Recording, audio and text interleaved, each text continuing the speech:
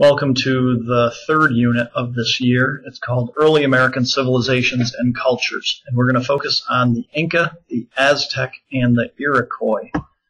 You can see on the map there, we have the Inca and the Aztec down in Central and South America, and then the Iroquois lived in upstate New York. So let's take a look at a little closer at these three cultures.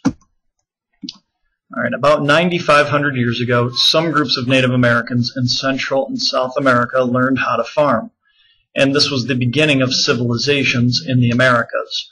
What happened is these groups that learned how to farm they were able to settle down. They didn't have to run around chasing food. They stopped being nomads, and they settled. And they began to build cities. They began to create cultures that were more sedentary, meaning they stayed in one place. They built stone cities versus wood and skin. And they were settled on becoming permanent.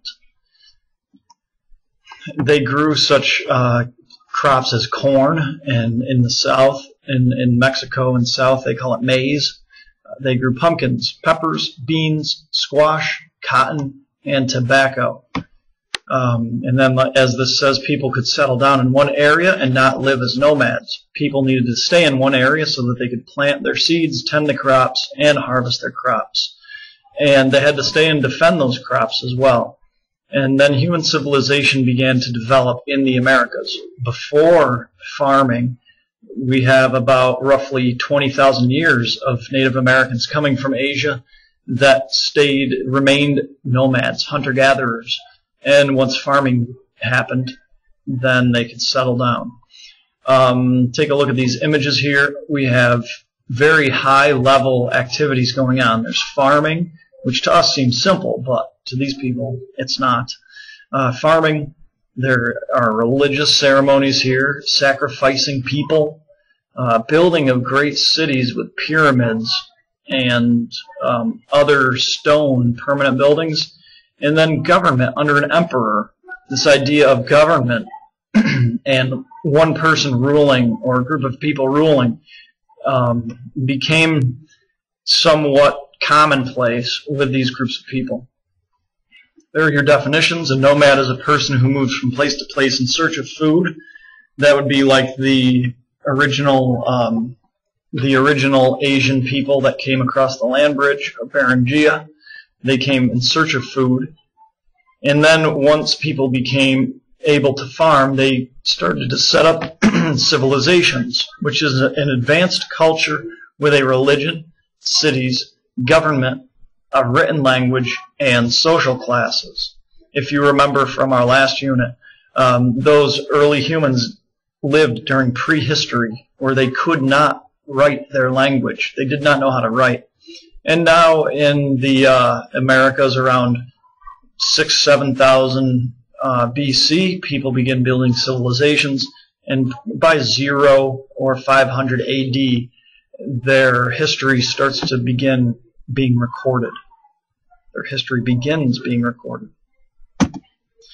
Okay, there are three early American civilizations in Central and South America that we call empires. Those three civilizations are the Aztec, the Maya, and the Inca. And we're going to focus on the Inca and the Aztec. We're going to leave the Maya out. These civilizations and other groups of Native Americans developed different and very unique cultures. None of these are the same. They may have similar features, but they are not the same group of people. They do not have a lot of the same ideas even. So take a look. Your definition of an empire is a group of nations or peoples ruled over by an emperor or empress. Usually it's a territory of great size, such as the Roman Empire, the British Empire. Greece was an empire for a while, and Syria way back a couple thousand years ago. So these people, these empires here, the Aztec and the Inca, for example, notice the size of the land that they controlled. They controlled thousands of square miles. We're not talking one large city and then maybe some smaller outlying towns that are controlled. No, but instead it's thousands of miles and people that are different from them, but they are still under the control of the Aztec leaders or the Inca leaders. Culture is the way of life for a group of people, and the cultures in Central and South America were different mainly due to the geography or the environment and the resources that they had. Culture includes a people's language, customs, religion, government, economy, traditions, etc. And a good example is with the Aztec, they used obsidian quite a bit. It's a rock, it's a volcanic rock that when broken and when sharpened, it's kind of like glass. It's basically volcanic glass. And the Aztec used that a lot because they had a lot of obsidian in their environment.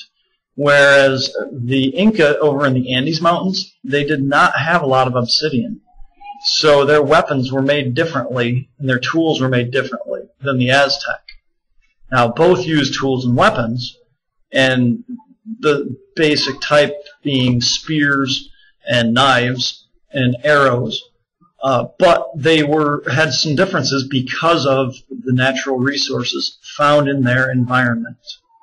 So make sure you understand the connection between culture and the environment.